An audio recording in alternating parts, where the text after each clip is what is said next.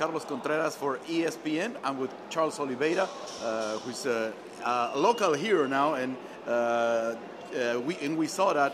Charles, how are you feeling about this? With the way the people have received you here in Rio, you were not able to fight here as a champion, but what happened in the shopping mall last night was incredible. Charles, você não pudo lutar aqui como campeão, mas bem ouvido que as pessoas, que passou com as pessoas ontem no shopping mall, foi muito louco, mais que nas Vegas, no International Fight Week, quando na Fine Expo, todos estavam detrás de você. Como se sentiu com o recebimento das pessoas? Na realidade, tenho que ser muito grato a Deus por tudo que vem acontecendo comigo. Ontem o shopping lotado, que Deus continue me abençoando para que tudo consiga cada vez mais crescer. Em Las Vegas aconteceu, em Dubai aconteceu, em Rio aconteceu. Estou muito feliz. I'm really happy with the way everything is growing. It happened in Las Vegas. It's happening here. I'm really happy. I'm really grateful with all the people and the way my popularity has been growing. Charles, when do you want to fight?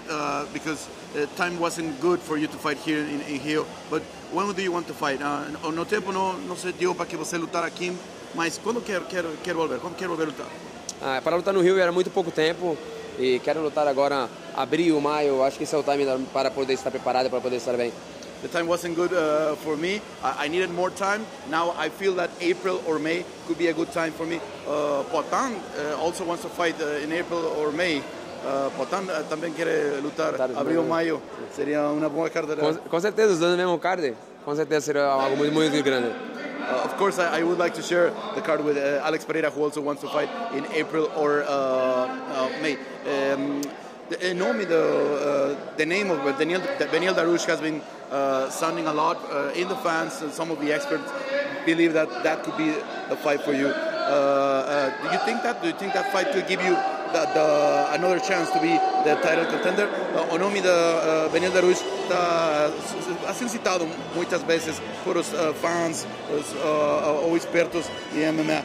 Você acha que na luta com Daniel Darush na próxima e que ele pode dar uma nova oportunidade na título com uma vitória? Na realidade, acho que tem que pensar muito com o UFC, né? Se o Ben Darush é o cara que vende, se o Ben Darush é o cara que eles querem colocar, entendeu? Se for isso, estou pronto.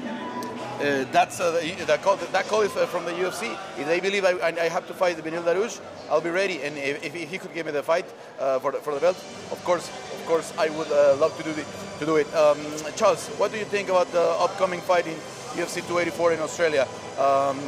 Alex Volkanovski fighting Islam Makhachev. Que você acha na nova luta do campeonato UFC 284 na Austrália?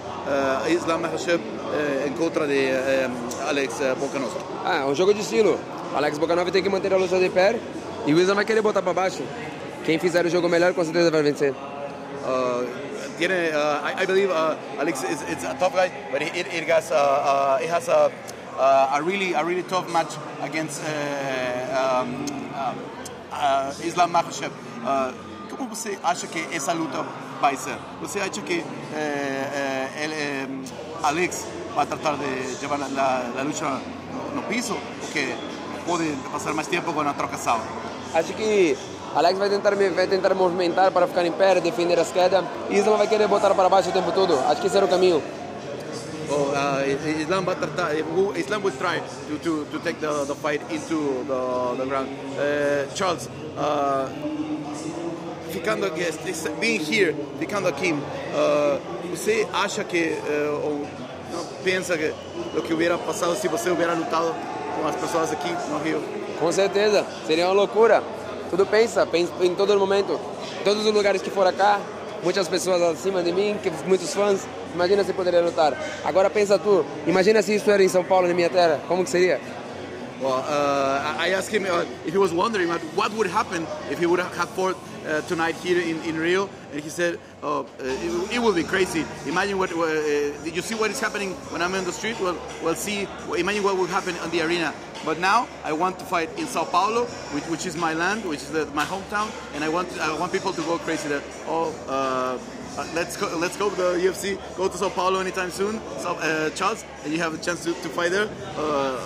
Ojalá que você possa lutar, que na UFC vai na São Paulo pronto e que você possa lutar aí. Com certeza, se o UFC vir para São Paulo, eu estou pronto. Eu tenho que fazer essa luta, eu não posso ficar fora.